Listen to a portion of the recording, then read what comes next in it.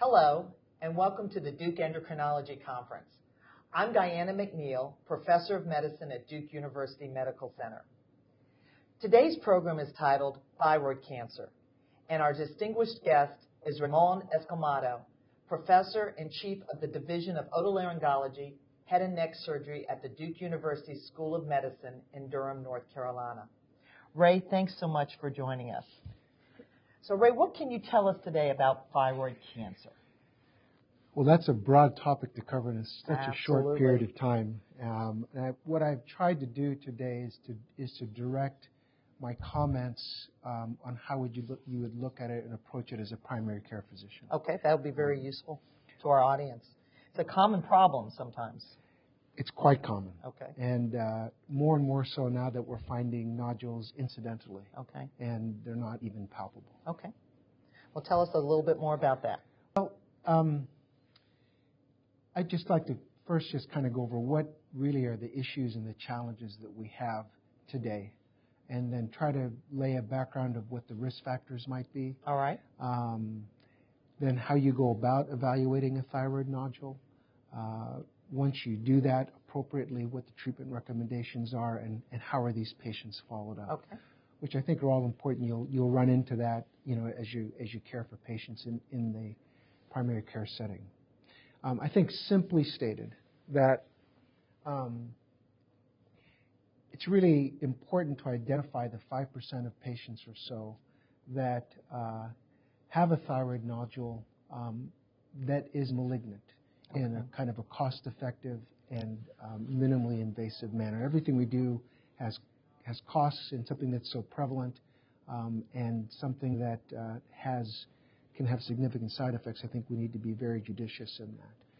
So most of our primary care physicians are going to just feel lumps and bumps in their neck. That's correct. So you're going to give us some hints on how we can make sure it's thyroid, because I'm pretty sure Sure. I probably sent you a few patients that didn't have thyroid nodules, that had a brachial cleft cyst or something else. Hopefully it won't be subtle, but just more important principles also. Okay. The first thing to remember is that thyroid nodules are very common. Okay. They occur in about 5% of women and about 1% of men.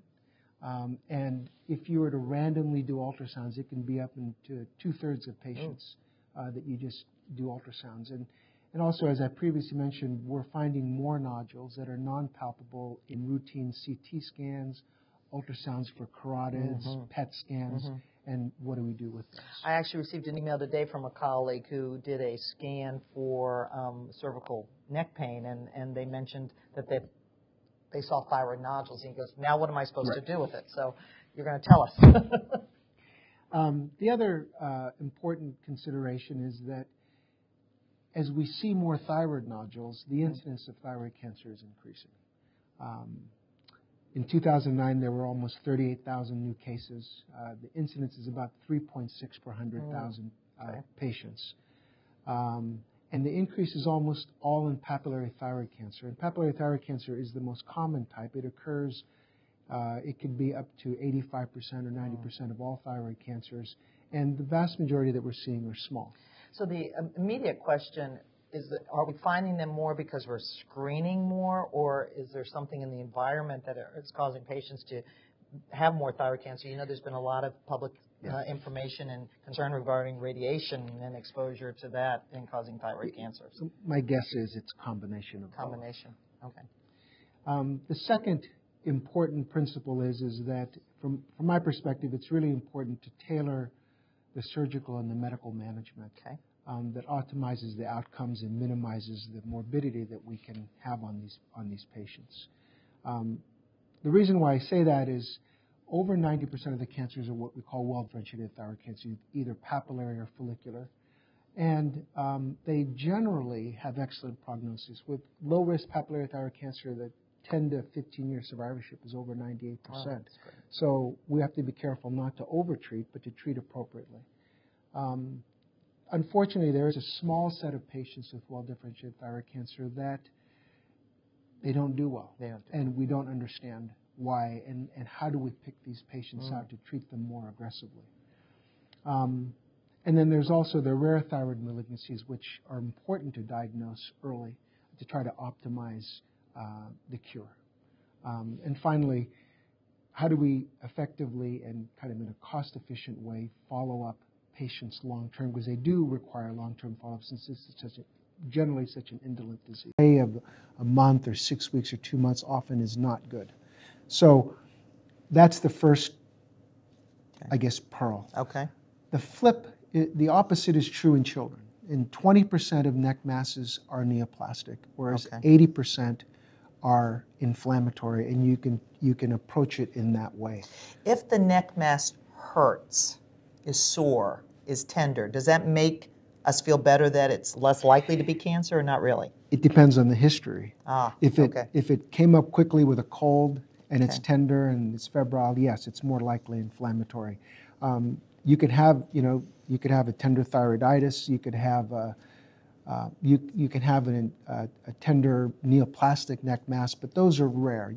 Generally, neck masses that are asymptomatic, other than being there, are the ones you worry about. But those are the ones that I see people worry less about because it's not causing symptoms. By the time there's a symptom, it's usually pretty advanced. And just practically, and your diagram and your picture probably helps explain it better than I'm going to, a lot of our patients will come in and feel a neck mass right under their mandible, and those are often not thyroid. That's lymph nodes often, or something else. The things that we worry about, if thyroid-related masses, will either be around the area of the larynx, which is right here. Okay.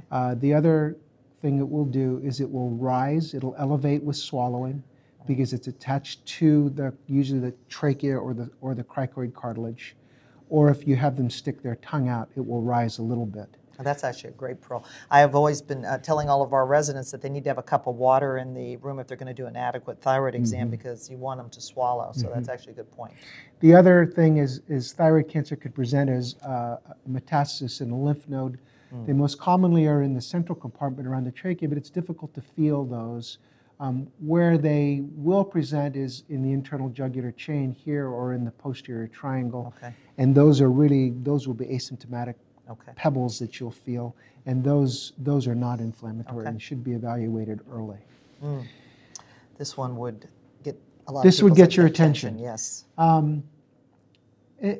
The point here is that even in a neck mass that's benign, these goiters that grow are innocuous in that the patients adapt to the airway compression. And they just decrease their level of activity slowly over years. And you could say, well, it's because they're overweight or they have COPD, but really it's airway compression. And often the airway compression is mistaken for asthma, which when really, or wheezing, when it's really upper airway obstruction, which by our definition is what's called stridor, which is really noisy breathing that's audible without a stethoscope on inspiration or expiration. When you see that, that implies that the airway is at least 70% narrowed, and it becomes a more urgent situation. Okay. Now, if someone walked into one of our primary care physicians or extender's office and was experiencing stridor, in your opinion, is that a medical emergency? Do you need to admit the patient to the hospital? Do you need to call you and generally, yes. Have them meet them in the ER? Generally, yes. Stridor is for us a sign of impending airway obstruction. Okay. Sometimes people will be stridorous for a very long period of time. It will tell you that you do have some time. Often with these patients, you will have their airway will be compromised, but they'll do okay. They'll get a cold. They'll get a little bit of narrowing, and the airflow is related to the fourth power of the radius, so it's a dramatic decrease in airflow, and they'll become very symptomatic. In that situation, steroids may be helpful acutely, but it doesn't obviate having the airway evaluated. It just reminded me why they make us take physics in medical school, right? So that's the and then when you're looking at one thing that's helpful to determine if the airway is potentially a problem is what's called Pemberton sign. And if you have a patient raise both their arms directly above their head, they'll basically get a superior vena cava syndrome, where they'll get dilated veins, they'll flush, and they'll get shortness of breath, and you may have stridor with that. Now, is this immediate raising, or do you hold your hands up for a few minutes? You just hold it up for a little while. Yeah, it takes a little while to get the congestion. Okay. Yeah. That's a pearl. That might be helpful for a physical exam. So in this situation, it's a clinical assessment for us. I always get a CT scan if we can, if the airway allows us, to look at the airway, where it's narrowed, the length of the narrowing, how much is in the chest, in order to plan surgery. And usually I just try to decompress one side, but this lady needed both sides, and she's done fine. She's happy with that. So one practical question. Let's say we're in a rural community and we see a patient who's cardiac. Is there any benefit to the use of steroids to decrease any inflammation, or is that not have any evidence? If it's not associated with a recent upper respiratory infection or something or some type of upper airway inflammation, it's unhelpful. Not helpful. Because it's a fixed obstruction. All right. And really the decision needs to be made as whether that patient should be intubated fairly emergently before transport. But the vast majority of the time, this is a very long-standing problem. Okay. And they'll come in. Okay. So those are the kind of the pearls. Now, when you see a patient with what you determine to be a thyroid nodule, I think it's important to determine what are the factors that make this more likely to be cancer. All right. And first is age. In a person younger than 20, the vast majority of these are malignant, up to 50%. So those should be evaluated fairly expeditiously. Okay. If there's a history of exposure to ionizing radiation therapy, many people will have a palpable nodularity in their gland. The latency period is usually 20 to 30 years. So you need to really do a history then, because you might have missed it. Just have you had any radiation? And they say not recently, but it's 20 years ago. Usually we'll see it these days for treatment of Hodgkin's, or in our field for treatment of head and neck malignancy. Okay. The days of having it treated for your thymus or acne or those kinds of things, we're seeing less and less of those patients. The risk does increase linearly with dose. In terms of nuclear exposure, it's interesting that in Chernobyl, the children less than 20 had a 60-fold increase in thyroid malignancy, and there was essentially no latency period. And in Japan, in the Second World War, survivors of that, the greatest risk was in kids less than 10. You saw it in children or young adults up to 20, but there was, when you were older than 20, there seemed to be some type of protective effect, and the incidence was not any different than the normal population. So older adults, not as worrisome. Now, here's a clinical saw that we've been taught. If we see a man with a solitary nodule, is it true that it's malignant until proven otherwise, or has that been disproven? I mean, you talked about women having it more commonly, but when you're looking for risk factors for malignancy, I used to think that being a male with a solid nodule was more high risk than if you were a female solid nodule. I think we're close to the same vintage, and I consider that an honor, by the way. That's an honor. I was brought up thinking the same thing, and I have kind of tried to look at that a little bit more. My understanding today is that the risk of malignancy in a nodule is the same. It's the same. Regardless whether it's uninodular or multinodular. If you see a nodule in a man, it has a greater risk of cancer the older they are, with a peak incidence of about 65 or so. In women, the peak incidence is 45 to 50. All right. And it's more likely to be a cancer. Okay. So we talked about that. The other important historical information is what the family history is. The risk is higher in patients with a first-degree relative. You have to ask about the possibility of syndromic malignancy, particularly medullary thyroid cancer and MEN2. That's multiple endocrine neoplasia, for those that might not be familiar with that. There's other Gardner syndrome, colonic polyps and Cowden syndrome, which you see cutaneous and oral cavity hamartomas, and those have an increased risk. The important thing for us is, and this I think is important in just kind of painting the picture. If you see a hard fixed mass, particularly if it's unilateral, that could be from a calcified nodule, and you can't get a needle in that anyway. But if it's hard and fixed, that's got to raise your index of suspicion. If there's rapid growth or a painful mass, you have to be suspicious.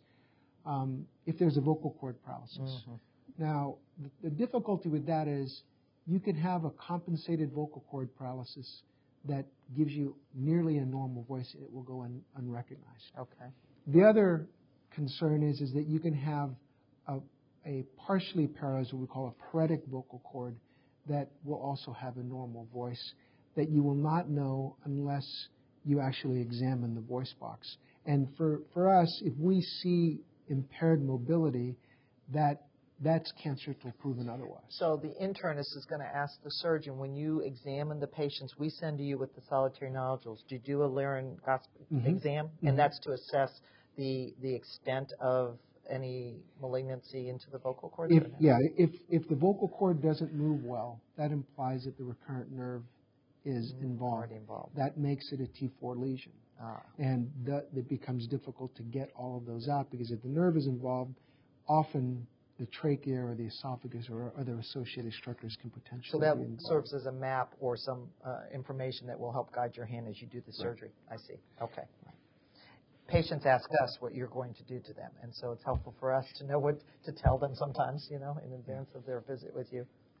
And the other is lymphadenopathy. If they have lymph nodes in the neck that are essentially non-tender and firm, you have to think thyroid.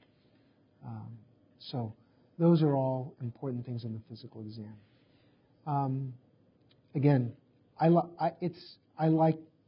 I think it's important to have the cords examined in all patients. That doesn't routinely occur. I think that if you look at these risk factors in the history and physical, it really helps you interpreting your diagnostic tests and helps you put the big picture together as to whether or not you should operate, because sometimes they all don't fit in the slots that we expect it to. All right. And again, we talked about the risk of malignancy being the same. Okay.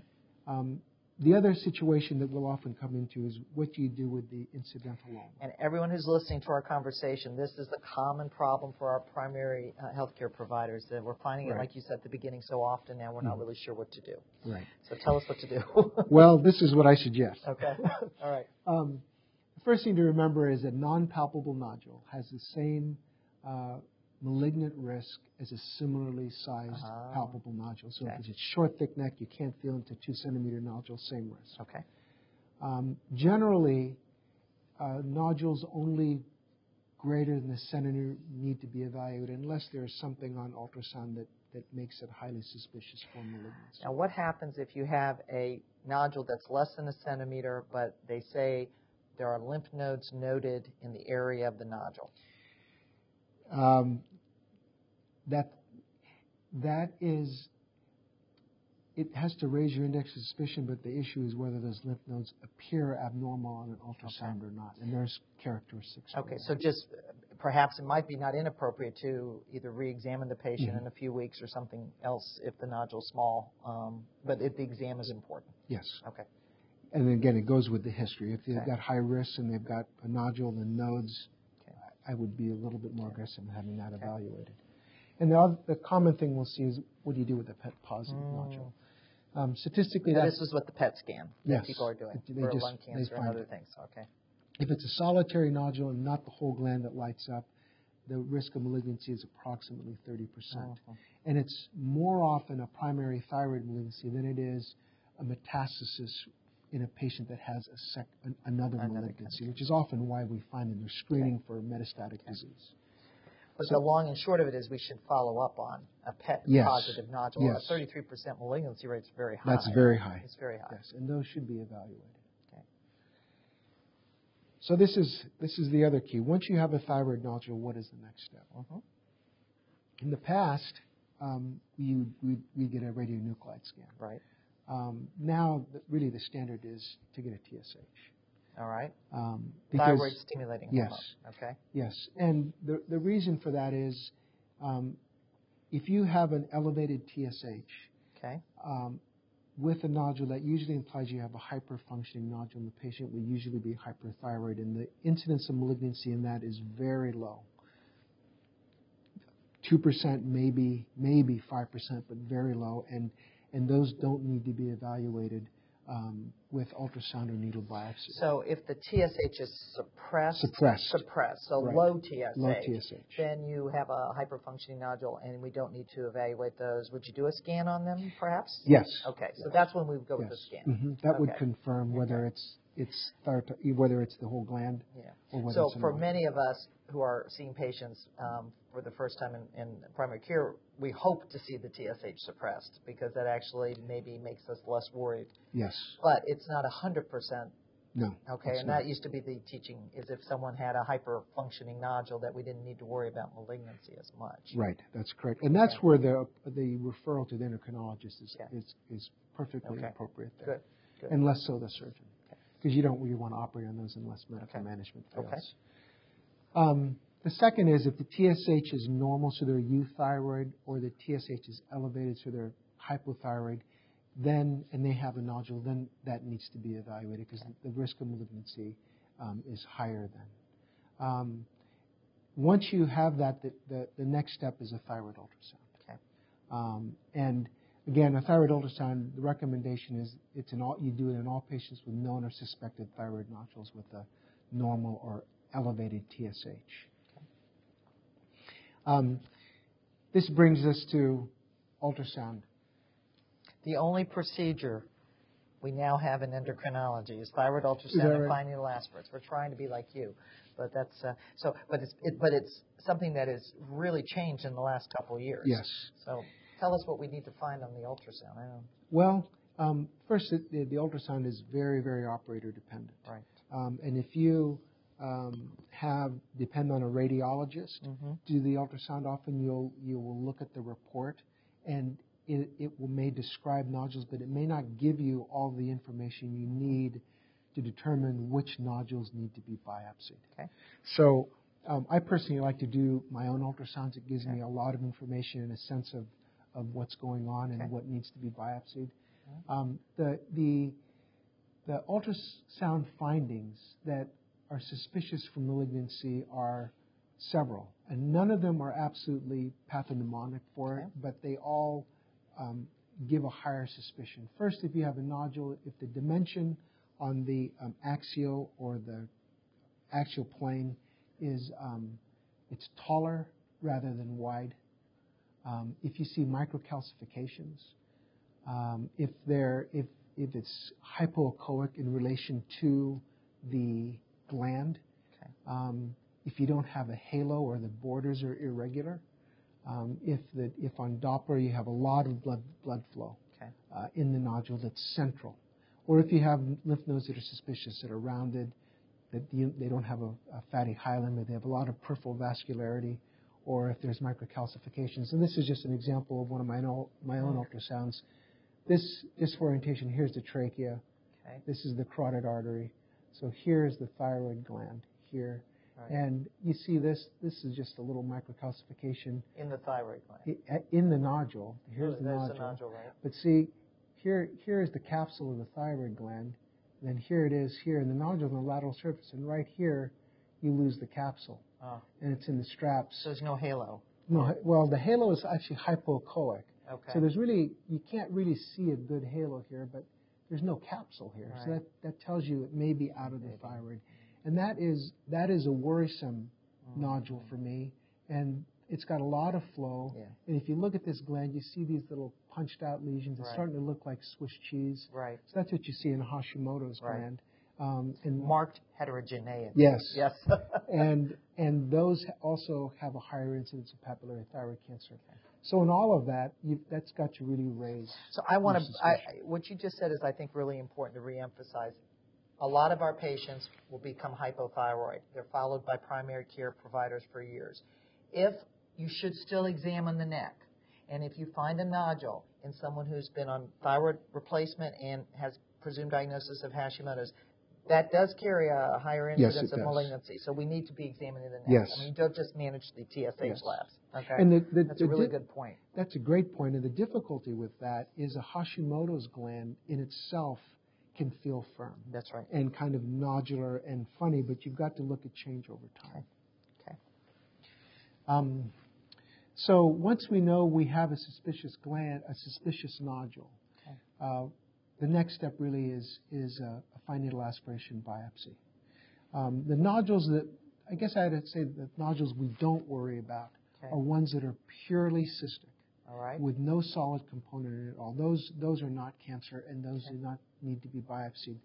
Spongiform nodules that are a lot of microcystic components that are all together, it's more than half of that, the likelihood of cancer is low.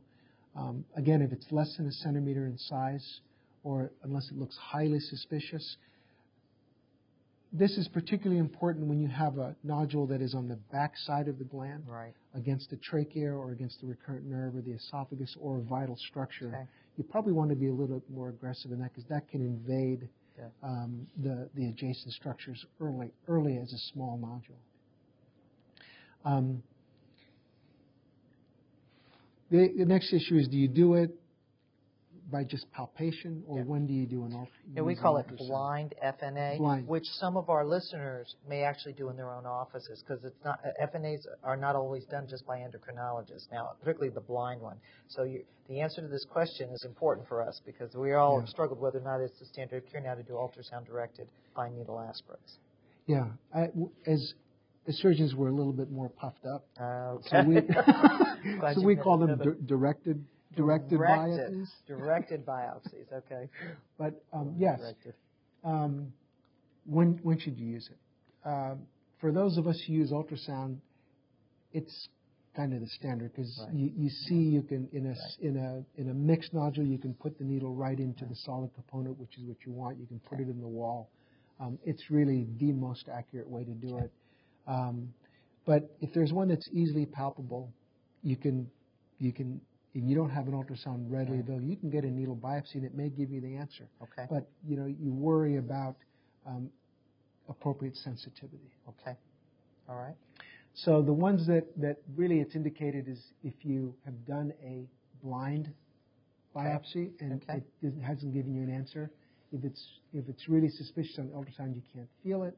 If you have a mixed component that you really want to biopsy the solid component, or if again, totally palpable nodule, one of those incidental ulnas. And when you get the needle biopsy, what do you do with it? And you're going to get certain reports, and this is kind of the best that I could put it together. The first one is the one we don't like to get, which is the non-diagnostic report. And when you get that, you can repeat it again, and you'll often have a successful biopsy. But if it continues to be non-diagnostic, what do you do with it? This is where the history and the physical exam and the patient level of comfort becomes important in terms of what to do, whether to do the definitive thing, which is to take it out. So a lot of the ones that I've gotten back recently that have been non-diagnostic start out with non-diagnostic abundant blood. So the query comes up is if they re-aspirate it, they're going to get abundant blood a second time. Is that a situation where we would send them to you, perhaps, or not so much? You mean to do another biopsy? Or to take it out? Yes. Okay. Again, it depends clinically what the patient's level of threshold is and what the level of concern that this is. The bigger ones, yes, we would. Yeah, I think then we go back to the criteria you gave us earlier about things that make you worried about a malignant nodule. So that's the one we don't like, but we get it not infrequently. Diagnostic of malignancy is almost always papillary thyroid cancer or medullary or anaplastic, but rarely follicular. You can't make that diagnosis on the needle, and that's greater than 95% correct. Suspicious carries a 50 to 75% risk. Follicular Hürthle cell neoplasm is 20 to 30%. So what's Hürthle cells? Hürthle cells. That's a variant of follicular neoplasm. The cells are just bigger. They're more, what's the right term? They're purple. That's what I remember when we look at the pathology slides. They look sort of like a big splotch of purple. The thing that we struggle with, Ray, is that some of the Hürthle cell neoplasms are not always malignant. But if we don't know, that's another reason to send the patient to you if we get that biopsy report back. And because Hürthle cell carcinoma is a slightly more aggressive variant than follicular. So be aggressive Yes. if you're the primary care Yes. physician getting that report back. Okay. Yes. Okay. And there's also the atypical or follicular lesion of undetermined significance. That has been now split apart from follicular neoplasm or hypercellular, and that carries a smaller risk. Okay. And finally, benign. You can see the difference if you do it with a directed or a blind FNA. There's a 1 to 3% risk that you've missed the cancer. Okay. With an ultrasound-guided FNA, it's less than 1%. Okay. So if you see the patient and it's a benign nodule, are you done? And the answer is no. Okay. If you have a benign or atypical, it does require some follow-up. Normally, the ultrasound is repeated in 6 to 18 months. If the nodule changes in terms of a greater than 50% increase in volume or a 2 millimeter or 20% or 2 millimeter increase in 2 dimensions, that's an indication for a repeat needle biopsy. If the nodule is stable, you can then follow it every 3 to 5 years. So repeat the ultrasound once. If stable, do it again in 3 years or 3 so. years, yes. Now, patients will ask this, and I know you and I maybe know the answer. They're worried about radiation exposure from ultrasounds. That's not something to worry about. No, there is no radiation. That's what I always tell patients, but I think it's useful to remember to remind ourselves that. And finally, if you have a cyst that's not a pure cyst that recurs repeatedly, usually 3 or 4 times, it should be removed. Okay. All right. Now, what I've been struggling with, and I think maybe our listeners might also be struggling with, we have patients who come with multinodular thyroids. So you'll have a nodule that meets all your criteria for finding a aspirate and another one that's on the borderline. Is it common to need to aspirate several nodules? Yes. Okay. And so you should treat each nodule in a multinodular thyroid gland independently. That's correct. Okay, because I think in the old days, again, when I was starting out as an endocrinologist, we were taught that the chance of having a malignancy in a multinodular gland was considerably less than a solitary nodule. Yes, that's how I learned it too. Yeah, and that has changed. That has changed. Okay, so now we're very aggressive and treat them just like you mentioned. Right. A solitary nodule should be assessed. Okay. Okay. Okay, now we're in your operating room here. Okay, Looks well, like we're getting close to being your operator. Now's when it gets fun. Okay. So now, if you've determined that surgery is warranted, what are the recommendations for that? Okay. The most important determinant of survivorship in a non-metastatic thyroid cancer is complete surgical resection. Okay. So that's critical. You want to do that and minimize the complications such as hoarseness or bilateral vocal cord paralysis or hypoparathyroidism and lifelong calcium replacement, which can be quite a nuisance in a young person. And the other complications associated with neck dissection. So that's important. As I go more and more in this, you realize how much harm you can do patients. So I tend to be more on the conservative side in that. You also want to get out all the disease to facilitate postoperative radioactive iodine treatment. You don't want a lot of residual thyroid acting as kind of a vacuum kind of sucking up all your I-131 and rendering it ineffective. So after they're done with what you're going to describe in a few minutes, I think about surgical removal, we're not done with the treatment because you do have to go back and make sure there's no residual thyroid tissue. Correct. And we use that iodine. And that's done by the endocrinologist sometimes? Okay. And again, the goal is to minimize recurrence and distant metastasis. And also it helps the endocrinologist primarily with long-term surveillance and follow-up. At this point, the patient is under the care of specialists. Is that correct? Yes. Okay, so this is just to overemphasize the importance of completeness of resection. This is just an example. This is a patient that originally had a follicular carcinoma that was not felt to be resectable and got radiation. And it continued to grow, and we ended up doing a total thyroidectomy, what you see here, this is the larynx, this is the trachea, this is half of the trachea removed, then this is the mucosa inside, and this is kind of a little rent there. Basically, you can't get an airway. The patient will not breathe unless you do something to that. The nerve has been cut, so we have to do something to make the voice better, because it's not only the voice that is important, but if they have a vocal cord problem, many patients can't swallow, and they'll aspirate. So it does affect many other things. We just did it. We just did a graft here to these are cartilage grafts to reestablish the tracheal skeleton, and we put vascularized tissue in there to help with the healing. So I'm sure many of our listeners are thinking, oh my goodness, when I send a patient for a thyroid resection, is Dr. Ray going to have to do this? Oh, this is metastatic disease. This is actually disease that has grown outside of the larynx, T4 disease, which carries a poor prognosis. And the reason why it does is often you don't get all the disease out. If you can get all the disease out and preserve the patient's function of speech and swallowing and airway, then you can really help the patient. And when you operate to remove the thyroid nodule, how do you confirm that you haven't done anything to the parathyroid glands? Patients ask me about this all the time because they're right behind the thyroid. Do you check intraoperative parathyroid levels, or do you implant one in the arm, or what do you do to make sure that it's that they're all there? Well, what I tell the residents is you have to know your anatomy. Okay. And from a technique standpoint, you have to preserve the blood supply of the parathyroid glands. And that's a knowledge of where it is and how it comes, and being able to recognize. I think actually thyroid surgery is harder because you're trying to preserve normal parathyroid glands. And there's been great mystique in parathyroid surgery because you're taking out these glands, but they're big. And they're abnormal, and you're taking them out. And that's actually easier.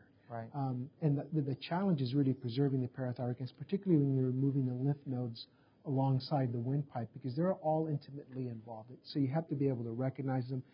When you see them and preserve them, it's just visual. A healthy parathyroid gland will keep its tan color. If they turn black, they've been devascularized, and often I'll take a piece of it to confirm it's that and not metastatic cancer, and then implant it either in a forearm or in a healthy muscle. And that survivorship is about 90% of the time. When you implant it? Yes, really? the gland will survive. That's interesting. So you have to, fortunately we have 4 of them. You only need 1. That's true. There is a little bit of a buffer. The reason I think it's helpful to have you explain this to us is honestly patients will ask us these details in anticipation of meeting you. And I think it's helpful for us to understand what you're going to do when you go into the neck. And it sounds like it's important to know the anatomy. Well, if thyroid surgery didn't have recurrent laryngeal nerves and parathyroids, it'd be very easy. It'd be very easy. Okay. Because the gland generally is very easy to remove. So anyway, this is the airway. It's a good airway, and he did fine. So what do we do with what is the appropriate amount of surgery? Because we're always thinking about the potential complications. Generally, if you have a fine needle that's a diagnostic of malignancy, and the tumor is intrathyroidal and less than a centimeter, unifocal, just one nodule on ultrasound, it can be managed by lobectomy. That's one side, you leave the other side in? Yes, with no other nodules on the other side. Okay. But you would look at the other side yes, while you're in there? Yes, and you also know that on your preoperative ultrasound. Okay. That I would say most of the time we do total thyroidectomy. That's what I was going to say. Because it has been shown to reduce recurrence rates and increase survival in patients with nodules greater than a centimeter. And certainly total thyroidectomy for any of the aggressive cell types with appropriate neck dissection, which I'll touch on later. If you have a FNA that's a follicular or Hürthle cell neoplasm, clearly you have to take the lobe. That's the safest way to do it in terms of nerve preservation and parathyroid preservation. I tell the patients there's a 30% chance this is cancer. They won't be able to tell us that, and we may need to go back in a second stage to take the other side out. What I have often taught the residents is that when we aspirate those nodules and they come back with follicular pathology, the only difference between a malignancy and an adenoma is extension past the capsule. Is that still your thinking? And that's why you say you go in, you do the lobe, you then do the pathology, you see if it's a malignancy or an adenoma, then you may have to go back and do something else. Right. Is that right? Because am I explaining it correctly to patients? What the pathologists are looking for either capsular invasion or vascular invasion, which tells you that it's malignant. For those two types of cell types, follicular and Hürthle cell. Follicular and Hürthle cell, that's correct. Okay. So total thyroidectomy is generally recommended for high-risk nodules, big ones, more than 4 centimeters. If there's significant atypia on the needle biopsy, if it's suspicious for papillary thyroid, family history of radiation exposure. I will candidly, the extent of thyroidectomy is very individualized in my practice. I tend to do a total thyroidectomy in a history of radiation exposure with multiple nodules. I don't like to take the whole gland out if it's just a solitary nodule without actual confirmation that it's cancer, especially in younger people, because they do well, and lifelong thyroid or calcium replacement is significant in life. So I tend to really individualize that. Okay. Oh, I haven't seen pictures like this in many years, not since I did my surgery rotation. Well, that was the thyroid. So generally, it's total thyroidectomy, and very rarely a lobe. What do we do with the neck? And this is an area of great controversy, and I think hopefully evolving. It's important we divide the neck into regions. This is the sternocleidomastoid muscle and the internal jugular vein is there. Everything here is what we call the internal jugular nodes. Behind the sternocleidomastoid muscle and the trapezius is the spinal accessory lymph nodes. It's and the transverse cervical lymph nodes here. These are common routes of involvement of thyroid cancer. The most common is level 6, which is really from the hyoid bone down to the sternal notch. From the sternal notch down to the great vessels is level 7, which is still considered part of the central compartment, and which is removed. This is the thyroid gland removed. These are your level 6 is your pretracheal lymph nodes, and then your paratracheal lymph nodes. The importance of these will live under the nerve, above the nerve. They'll be in relation to the thyroid gland. And my experience has been you can safely do surgery there with minimal risk of hypoparathyroidism, except in patients that have large lymph nodes there. Sometimes it's hard to find the parathyroids or preserve the blood supply. When our extenders or primary care physicians are examining the patient post-operatively, if they feel any little lumps or bumps in the areas that you just described, that would strike me as being worrisome, potentially. It is. The difficulty with this area is it's difficult to feel a paratracheal node. Usually you're feeling a level 4 node lateral to the thyroid. Okay. And the other difficulty is that with the thyroid in place, it's difficult to see the paratracheal lymph nodes on the ultrasound. So in terms of using that to stage them, it's very hard, and you have to do it clinically when you get in there. I'm pretty sure I'm referring them to you, so I'll tell you that. So this is kind of a little bit of a digression on neck dissection. I think it's important to understand what we're doing and what the implications of that are. A therapeutic neck dissection, we use therapeutic when there are actually clinically positive nodes. Okay. It's not microscopic disease. All right. And that occurs in about 30% of patients. Will actually have palpable nodes. It's either preoperatively or intraoperatively. Once you've removed the gland, you can feel that nodes are clearly abnormal. Okay. Again, a preoperative neck ultrasound is recommended. On a CT scan, an abnormal node is something more than a centimeter here, more than 5 to 8 millimeters with the features that I talked about. Again, it's not useful in the central compartment. This is an area that I tend to be more conservative on because a 5 to 8 millimeter node is microscopic disease, and in the past that's been effectively treated with radioactive iodine. And adding a neck dissection, I'm not sure we have good data to justify that at this point, but that is one of the recommendations. It's not with strong evidence, but it is a recommendation. Okay. A radical neck dissection, which is the term that most people are familiar with, is rarely necessary.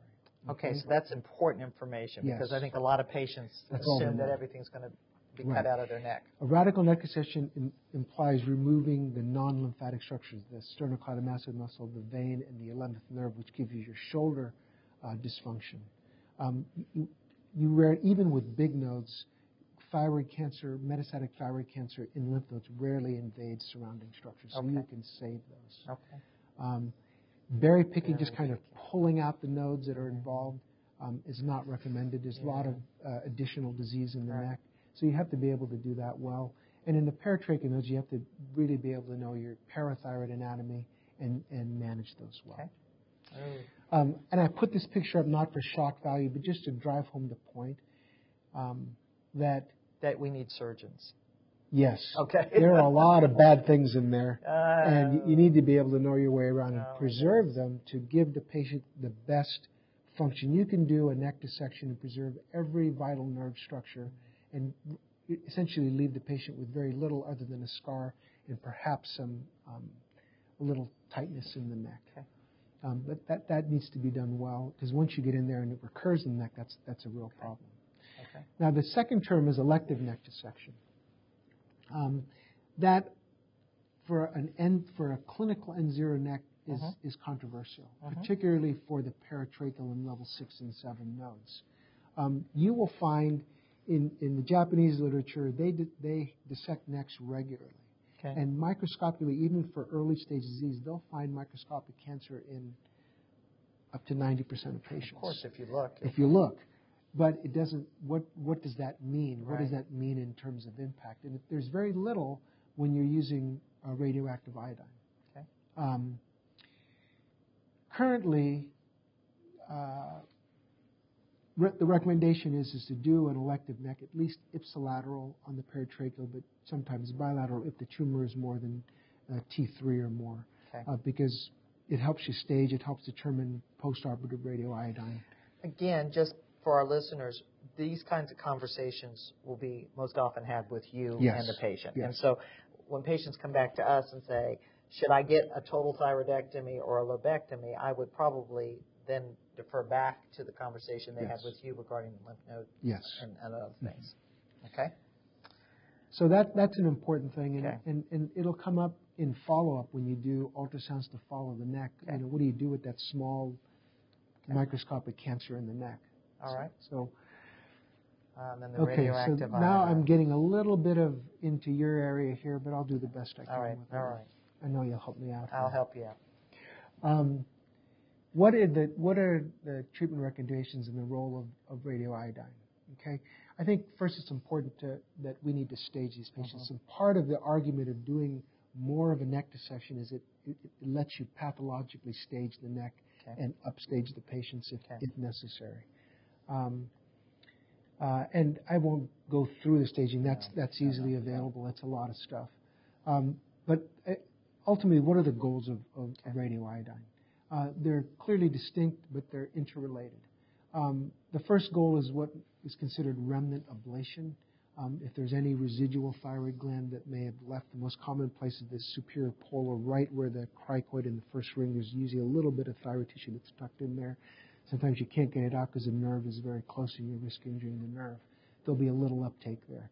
But it helps with helping you stage it, and if you ablate the remnant, it helps you detect recurrent disease down the line. The second goal is for adjuvant therapy if they're considered high risk and at high risk for unproven metastasis. So I recently had a patient who had diffuse nodules in his lung, and it was clear that he needed our radioactive iodine therapy to eliminate what was lung metastasis from his thyroid cancer, and probably has a reasonably excellent prognosis down the road if caught early and treated aggressively. And that's the third indication is radioiodine therapy for known residual disease. Okay. So what are the indications for ablation? If you have known distant metastasis, if there's gross extrathyroidal extension, which will make it a T4 primary, the tumor is big, greater than 4 centimeters, if you have lymph node metastasis or other high-risk features. So I think one important thing you have on this slide that's worth discussing with our listeners is what the patient's going to say to them as we get ready to do the I-131 ablation, because these patients don't feel well. They are taken off, as you have on your slide there, all of their thyroid replacement, because often you've already done the surgery and you've taken out their thyroid and now they're hypothyroid, and we take them off of it so that they become iodine avid, and they feel horribly. And so they'll call their primary care provider and complain about how poorly they feel. The other thing that many of us do to make them even more iodine avid is change their diet. They don't like us for that either, so they eat an iodine-deficient diet. See, they're done with you, they're now with me. But I think it's important for our listeners to know what will be happening between the time they finish with their surgery and the time they get scanned for any recurrent disease. And so they'll be off thyroid hormone. They will be on an iodine-restricted diet, so they will become iodine avid. And then there has to be some planning for the amount of iodine that they're going to get with regard to family members and children, and drinking water and urine and other things that may have iodine in them. It changes their life for a little bit. A little bit, but you know what? It cures their disease many times. So that's one way to encourage them. Is that really, they will do well. This is what Diana just mentioned, that ablation requires thyroxine withdrawal. Right. Okay. So once you have done the ablation, then there's suppression. Okay. And why do we do it? First of all, it's the concept that well-differentiated thyroid cancer expresses TSH receptor and it responds to TSH stimulation. So if you give supraphysiologic doses, you then suppress that, and it reduces the risk of recurrence, which has been shown. And how much do you do it? Again, it's risk. We have to know the complications. They can get thyrotoxic. In patients with coronary artery disease, they can get angina.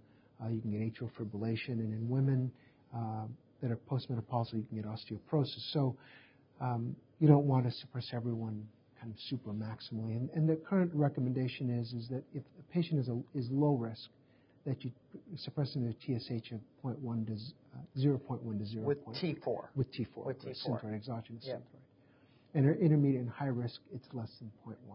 And this is a really important point to emphasize with our listeners, because they often are the ones who are monitoring the thyroid laboratories in the interim. And sometimes if you don't understand why someone has a suppressed TSH, you will be tempted to decrease their dose at T4, which would be a wrong clinical decision. Right. Okay. And it's important to know what the risk is, where you want to see it. So often you can help with that, and it saves the patient a lot. They can follow up with the primary care physician. And so once you have them on the immediate suppression, how do you follow them? And what do we do from a long-term management guideline? Really, the goal is accurate surveillance. That's right. We want to be able to identify the high-risk patients and monitor them more aggressively so we can detect their recurrences. And we want to, patients that are low risk, you want to be able to suppress them appropriately so we don't get the complications. When we think about that, how do we define someone who is disease-free? Really, you don't have thyroid cancer. It's a few things. One, there's nothing on physical exam. There's no imaging evidence of tumor, ultrasound, and you can't detect serum thyroglobulin during TSH suppression or stimulation, and they have to have negative antibodies. If you have antithyroglobulin antibodies, that's not which a percentage of the population has. So you have to check both the thyroglobulin, which is the precursor to all of your thyroid hormones. So you theoretically should have no thyroglobulin left if you have taken out all the thyroid, and I have gotten rid of it, the rest of it with the iodine. So teamwork. Yeah. And if the thyroglobulin is very high, there's other reasons for it, but one is there's still thyroid tissue in there. So the recommendation is to screen the serum thyroglobulin every 6 to 12 months in addition with the thyroglobulin antibody. In the low-risk patients who have had remnant ablation, have a negative neck ultrasound and undetectable TSH, when they're suppressed, that they can have a yearly exam or a withdrawal and a stimulated thyroglobulin in 1 year. If patients have persistent disease, you have to keep them suppressed. Patients with metastatic disease, and they're high risk but disease-free, they're recommended to keep the TSH between 0.1 and 0.5 for 5 to 10 years. In low-risk patients, you can make the TSH come up a little bit to low normal. And if you're disease-free and undergone retinal ablation, again, low end of normal for usually 3 to 5 years or so. So is there ever a time in the course, because we're taking care of young people now with thyroid cancer, where you can let that TSH drift back up 20 years from now if they've had no evidence of disease? Yes. You can let it drift back up into the normal range? I think you can if you have, again, the criteria, and particularly if they have if they have an undetectable stimulated thyroglobulin. That's pretty good that they're truly disease-free and you can rise after 3 to 5 years. Okay. Very good. Well, you've given us a wonderful, wonderful summary of a disease process that can be quite perplexing, I think, to some of our listeners. So thank you so much. Thank you. It was a pleasure. Yeah. Our guest faculty today has been Ramon Esclamado, one of my colleagues here at Duke. Ray, thanks again for joining us for an excellent discussion. Until next time, then, from all of us here at Duke, this is Diana McNeill saying thanks for joining us and take care.